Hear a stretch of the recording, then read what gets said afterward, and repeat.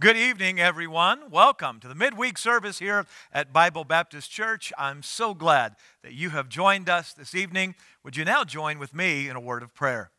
Our Father, we come to you right now and ask your hand of blessing upon this service tonight. May you use the music to stir our hearts.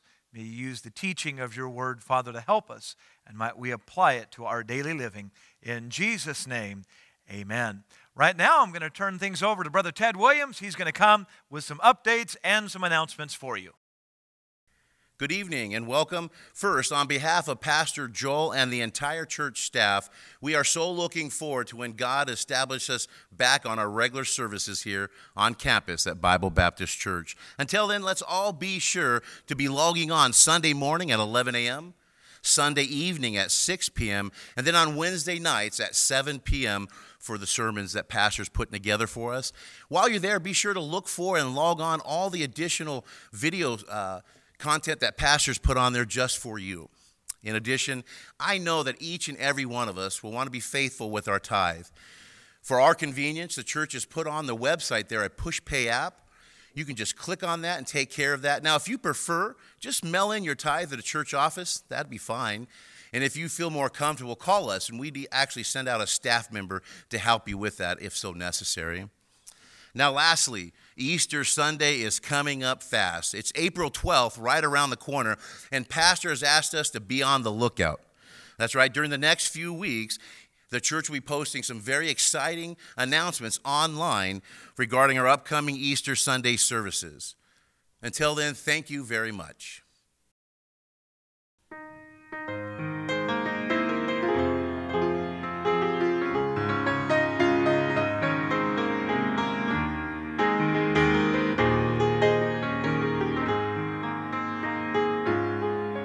My soul in sad exile was out on life's sea, so burdened with sin and distress, till I heard a sweet voice saying, "Make me your choice," and I entered the haven of rest. I've anchored my soul in the haven of rest. I'll sail the wild seas no more. The tempest may sweep o'er the wild stormy deep, but in Jesus I'm safe evermore. Oh, come to the Savior, He patiently waits to save by His power divine. Come anchor your soul in the haven of rest and say, "My beloved is mine." I've anchored my soul in the haven of rest. I'll sail the wild seas no more. The tempest may sweep o'er the wild stormy deep, but in Jesus I'm safe evermore. I've anchored my soul in the haven of rest. I'll sail the wild seas no more. The tempest may sweep o'er the wild stormy deep, but in Jesus I'm safe evermore.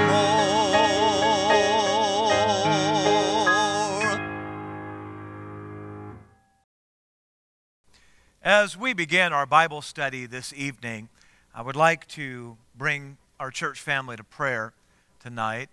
Just ask you to be in prayer as would be expected with a church our size and the many people that all of us know. I've begun to hear over the last several days of folks within the church family who have family members of their own in other places, or friends or co-workers, folks that they know who have come down with COVID-19, the coronavirus, I ask you to pray for those families. Some of them I know, some of them I don't, but I ask you to pray for members in our church who have family, loved ones, friends who are dealing with this. I'm glad to report, as of the time of preparing this, there are none within our church family who have, that we know of, have tested positive. We're glad for that. We ask you to continue praying. I also ask you to pray for our church family in this. Every day, it seems my list on my iPad is growing of folks that I'm praying for within our church family who are dealing with job losses or loss of hours at their work, as sadly would be expected at a time like this. And I ask of you, if you would take some time this evening and throughout the week, if you would be in prayer for our church family. Please take your Bible tonight to 1 Corinthians chapter number 15. If you will, 1 Corinthians chapter 15. When you find it, we're going to look up verse number 57 and 58, the very last two verses of this great chapter. Now, while you're turning in your Bible, many of you will know 1 Corinthians 13 is known as the love chapter, and then 1 Corinthians 15, I'll give you a second to think about it. Do you remember what 1 Corinthians 15 is known as? Well, it's known as the great chapter on the resurrection. And tonight we'll be hearing more about the power of the resurrection and the abundant Christian life that we all have in the Lord Jesus Christ. So 1 Corinthians 15, verse number 57 and 58, the Bible there says, "But thanks be to God, which giveth us the victory through our Lord Jesus Christ. Therefore, my beloved brethren, be ye steadfast, unmovable, always abounding in the work of the Lord, for as much as ye know that your labor is not in vain in the Lord."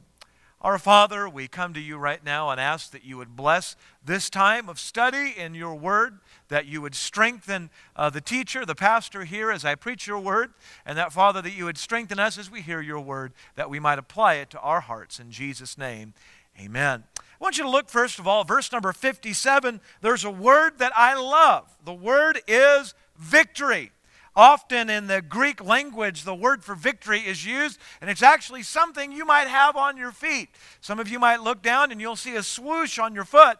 That Greek word for that swoosh is Nike, or we would call it Nike. That is the Greek word for victory. It's a fun little reminder for you every time that you want to think about the word victory. You might just look at the shoes that you have on, or the shirt that you're wearing has that symbol on it, and you can think of victory.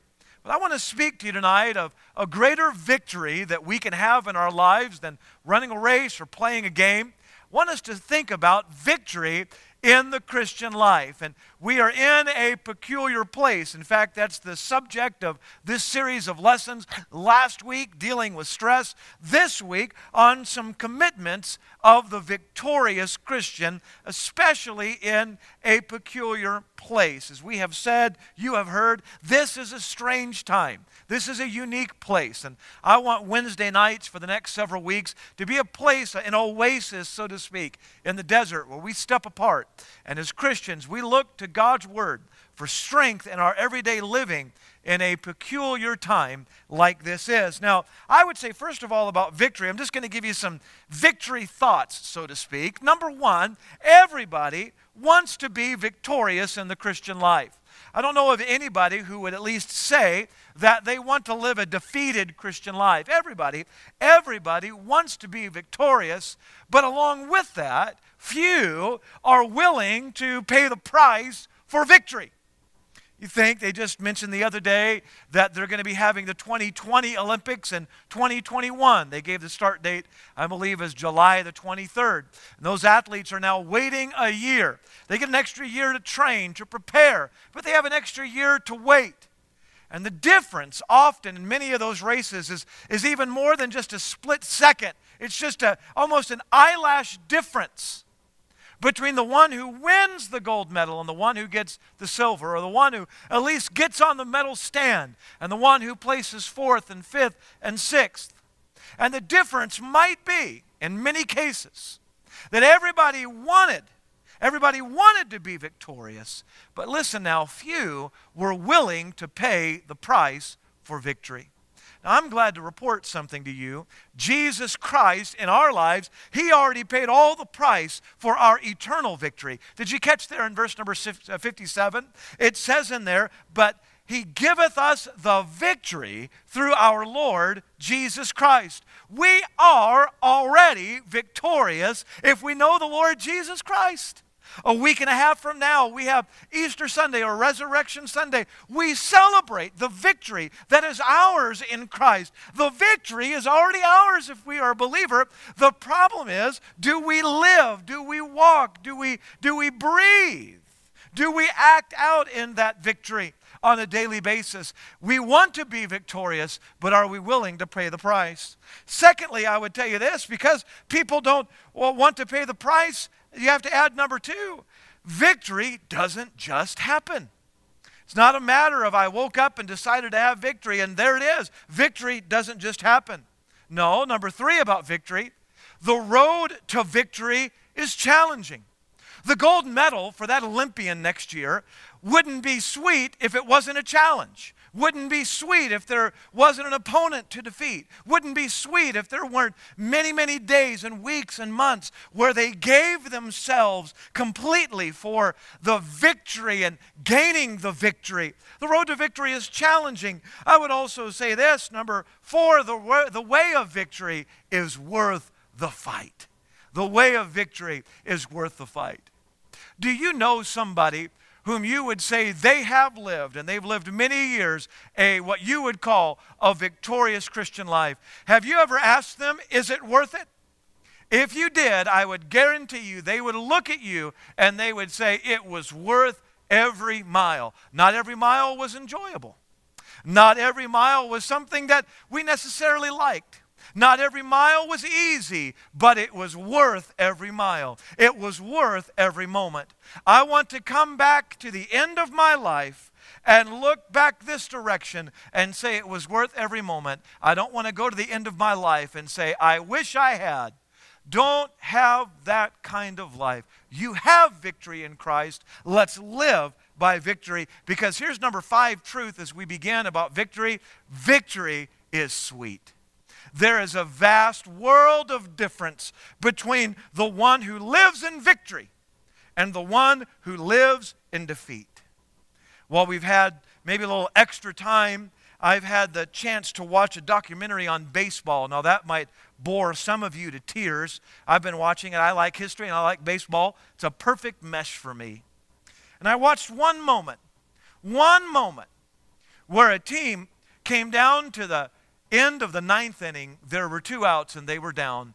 Game 7 of the World Series.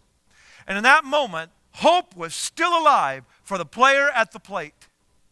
And the ball was pitched and the bat was swung and the ball went up into the air and the center fielder caught the ball. And in that moment, all the intensity of the pursuit was gone. In that moment, all the drive to win was gone. Why? The final out had been recorded. And one team ran to the center of the infield near the pitcher's mound, and they piled on each other, and they celebrated. The other team, most of them were in the dugout because their team was at the bat. And you just saw in a moment where they were clinging to what little hope they had. But when the ball went into the glove and it was all over, you saw the sadness on the face. The pursuit of that season was over. One team was celebrating and one team was in sadness. It was over just like that. I would tell you, the winning team would look and say, it was sweet. There's just a different look about the person who is victorious. Now, all those things are good statements, but I would tell you this, victory. You put a big ribbon, a bow, all around those statements I made about victory. Victory requires commitment. The only way, whether it's an athlete, a businessman, someone in the sciences, somebody in the arts, or even walking and living daily in the Christian life, victory requires a commitment. And that's the commitment I want to talk to you about tonight. General Dwight D. Eisenhower. I love the fact he went more by general than he did by president. But he was known for this statement: there are no victories at discount prices. You think of the one who gave us the victory that we have, the Lord Jesus Christ. There was no discount price on what he paid for us. I know many of you are looking forward to the day that you'll see it all in full. There's a beautiful baptistry behind me. I've had several people mention how nice it looks. Right above that baptistry is the cross. That cross is a picture of the price that Jesus paid. I would add this for just a moment. The cross is really not the greatest symbol of Christianity. Oh, it's an important one. But the greatest symbol of the Christianity that we have, true biblical Christianity, is an empty tomb. And we're going to celebrate that here together in a few days.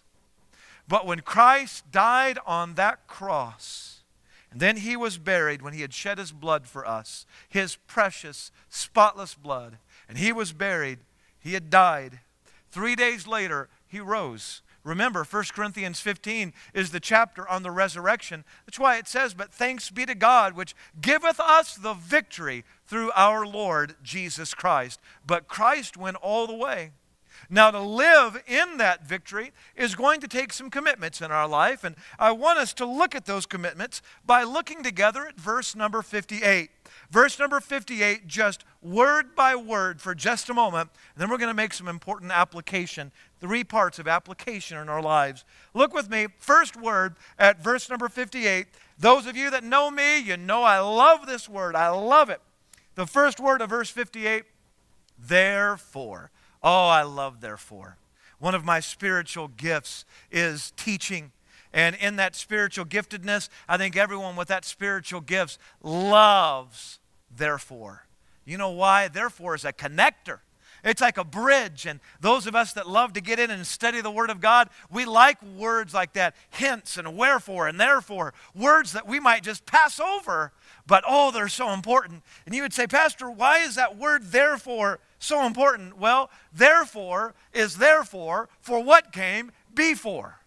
And it teaches us what came before to help us with what's going to come after. Therefore, if you would have your Bible and you take notes, you want to draw a little arrow to above therefore and below therefore. It makes a bridge that we can learn from. What is that therefore? Therefore, well, it's therefore verses 1 through 57. Now, I'm not going to take the time to go through all of that tonight. You can read it. But when you begin in verses 1 and 2 and 3 and 4, it tells us the story of the gospel.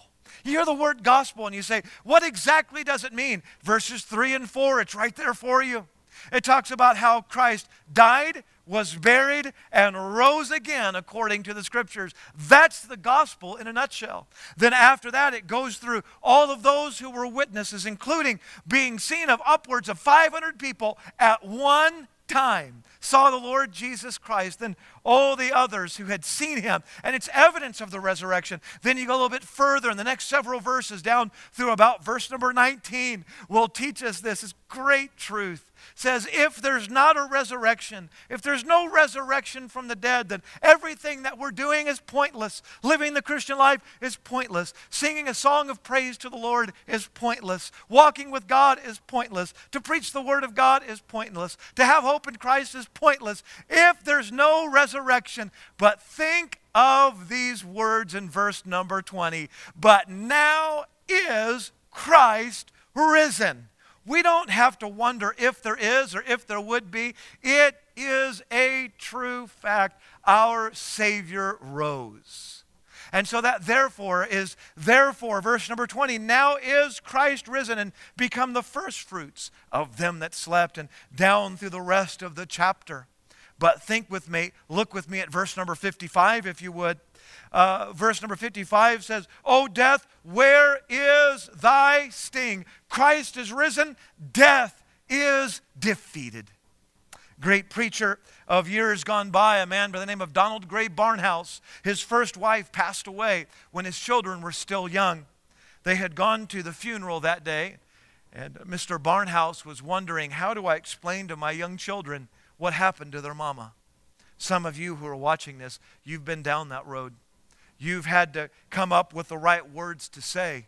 And you understand it's very different to live it than it is to talk about it. And you understand exactly how Mr. Barnhouse would have felt.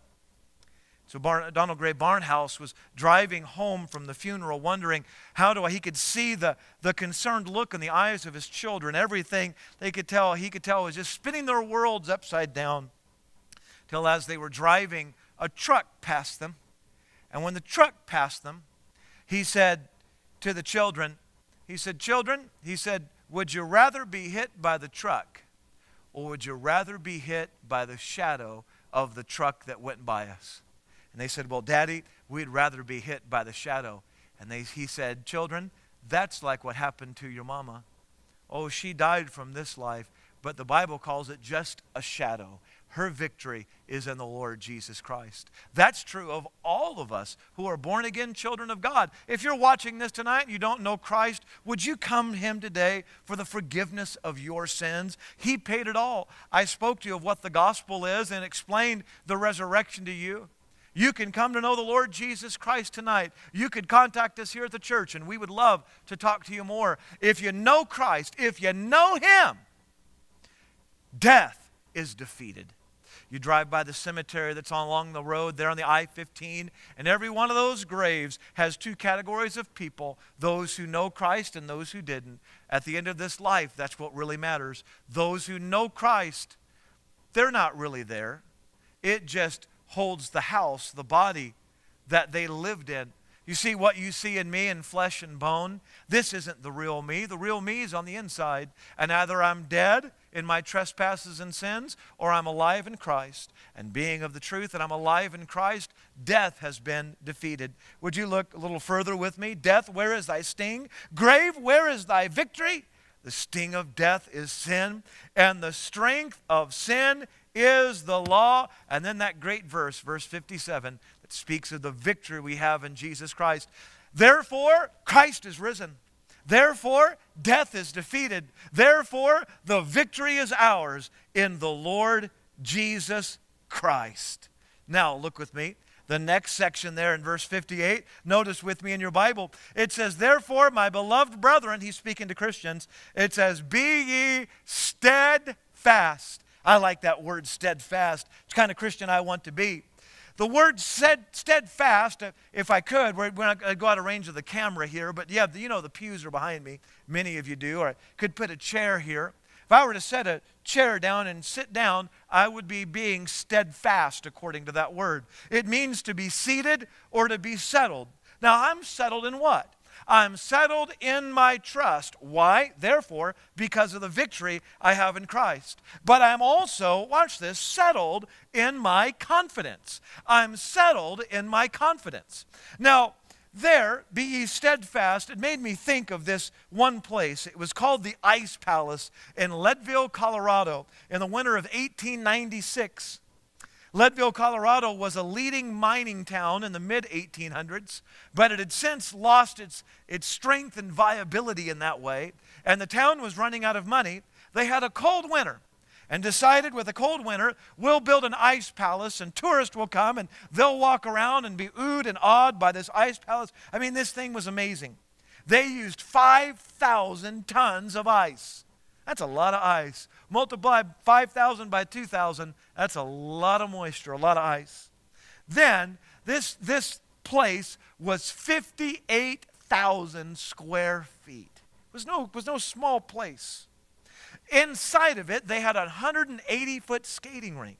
They had places for people to go. They had things and entertainment for them to enjoy. And the restaurant was there. And it was a wonderful place, and people came from miles around to see it.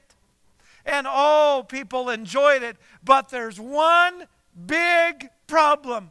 One big problem. Ice melts, and days get warmer. And late February came, early March came, and they had an early spring, and all that tonnage of ice began to melt. Now, it took a while. They kept the skating rink open for a while. Things were okay for a while, but you're not going to have an ice palace in June. Ice is going to melt. They put their confidence in a place for a little time, and then it's going to vanish away. In this life, we can put our confidence in money, we can put our confidence in a career, we can put our confidence in things, or we can put our confidence in God. I will tell you, you take the Lord every day, we rest, we're steadfast. And then the next word, steadfast, then the next word is unmovable. Unmovable. Unmovable, here's what it is. It emphasizes steadfast. To be steadfast, unmovable, means settled, and I'm not going anywhere. Settled, and it's not going to change. Settled, and I'm staying here. That's the kind of Christian we need. That's the kind of Christian the world needs to see in this day to day. One who is there. One who is there and not going anywhere. Steadfast, unmovable. But for our sakes, let's begin to apply this now. It says, always abounding in the work of the Lord. Always abounding in the work of the Lord. That word abound means that God will supply enough. But I would tell you it means even more than that. Because the word abound, you look it up, it actually means to superabound. It means to abound and then go above and beyond, to go over. Whenever, and I've given this illustration on this word for many years. I have young people who've grown up in the church, and they'll talk about, they go to a restaurant and they think of this when they get a refill. I love it when I go to a restaurant and get a refill and I don't have to ask the waiter or the waitress to get that refill for me. I just set it out there on the edge and they come by and they get it and they refill that drink. They remember. And they come back and they say, oh, I filled it a little bit too high. It might spill over a little bit. Be careful. I'm sorry. I tell them all the time, don't apologize for that. That just means I get a little bit extra on the top. You know, that's kind of like that word abound there. The word abound means to superabound. It's actually what it means, to go above and beyond. Now, it means something. God has supplied far more than we would ever need in this life. Our God is not a just enough God. Our God gives exceedingly abundantly above all that we would ask or think when we trust Him. And when He does, we abound. We superabound. And the one who walks in victory, their life spills over on others. Now, how's that going to happen? How do we live that way? We have victory. How do we live in it? Well, there are many things I could say regarding confessing our sin and being right with God. And for our purpose tonight, I'm going to look at it and say that you are tonight. If you're not, get some things, you know there's some sin in your life, get that right with God. You're not going to abound in the Christian life living in sin. But looking at you and knowing many of you, you're doing what you can to live right before God, but in the Word of God, you want to really abound. Three things. Number one, we have to abound in the Bible. We have to abound in the Word of God. And now for just a couple minutes, I want to give you a practical thought or two about abounding in the Word of God. Some of you, not because you've chosen it, you have extra time. Teenagers, you have extra time. Parents, you might have some extra time at home. You're not going out. You know what that is? That's not a bad thing. That's a good thing. We have an advantage right now that we don't often have. Let's not look at all just the bad thing. By the way, it's not going to be in my list. What about family time? We complain we don't get enough time to spend with the family. Well, now that we have that opportunity, are we enjoying the family? Are we playing some more games? Are we actually sitting around the dinner table and enjoying that? But time in the Word of God, I'm going to give you one way to really apply it in your life. I could give you a number of things. Just going to give you one thing. It might spark an idea in your own life. God might convict you about some other area in your Bible reading or study. April has 30 days. 30 days. The four Gospels contain a total of 89 chapters. You divide that up, and with just 2 tacked on the end, if you averaged 3 chapters a day, you could read the 4 Gospels all in the month of April. Maybe you would take that challenge on. Can I ask you something? Would you have wasted any time if you did that?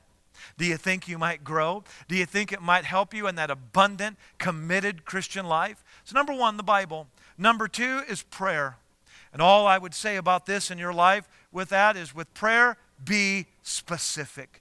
Don't pray in generalities. In fact, before we were beginning here today, I was looking, and some of you can visualize it, the missionary letters on the back. You know, I don't pray for all the missionaries in the world because I shouldn't pray for all the missionaries in the world. Not all the missionaries are giving the gospel of Jesus Christ out to people. But I have some specific ones I can pray for. I have some folks, I'm looking right back there, the Bennett's were here in our missions conference, the Schmidts, we have a place ready for their letter. We have the Browns right over there, the DeCunyas who were here, the Doors who were here, others, we know them. Be specific in prayer. You have a need, be specific. Specifically pray, systematically study and read the Bible. Third is church. And I just want to give you some practical things. You cannot have a Christian who's decided to ignore church and church attendance, and then watch them thrive in their Christian life. And I want to give you some practical aspects of that. One would be our church family. Now, we're meeting differently. And I know I have some that on occasion I enjoy watching. One, they're biblical, they're sound in their doctrine, and those can be good. But I'm going to tell you, other programs and other things should not be replacing church in our life. We need to, tonight, as we watch this, we're gathering, and I've heard of some, they have 10 and 12 people meeting at their home to watch these, 4 and 5. Some of you, you're by yourself, but you know you're never alone when you know the Lord is with you there. But you're watching this. We are gathered separately, but gathered together. And you need the strength of your church. 11 o'clock, 6 o'clock on Sunday, Wednesdays at 7 o'clock. Some of the other programs and things could be fine, but gather together as a church, though we meet separately.